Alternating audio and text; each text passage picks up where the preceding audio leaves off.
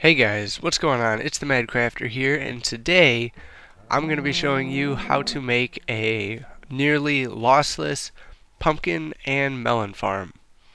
So I've built one right here, and you can see it works pretty well. I've had it set up just for a little bit, but how it works is when a pumpkin grows in this spot here, the torch here powering this repeater, the redstone goes through up here, turns this torch on, which turns this piston on, which crushes the melon, and then the watermelon goes into the hoppers, which then lead to this chest right here. So if we go over here, I have 4 dirt blocks, and the ones on the side have the plant in them. This time I'm using melons. But so you put your chest right here, and then crouch place hoppers going into that chest all around this area.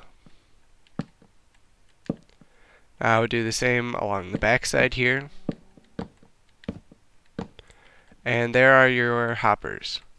So now right here, place 2 blocks with torches on both.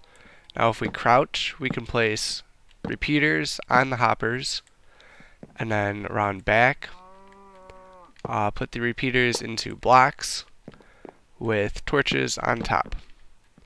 Now if we put blocks on top of the torches and 2 more torches like that, and then sticky pistons down, it should look like this. All that's left to do now is put glass on both of those sticky pistons, and then the repeaters on full delay. So now if we put a melon there, breaks it, and the melons go into this chest. The same works for pumpkins.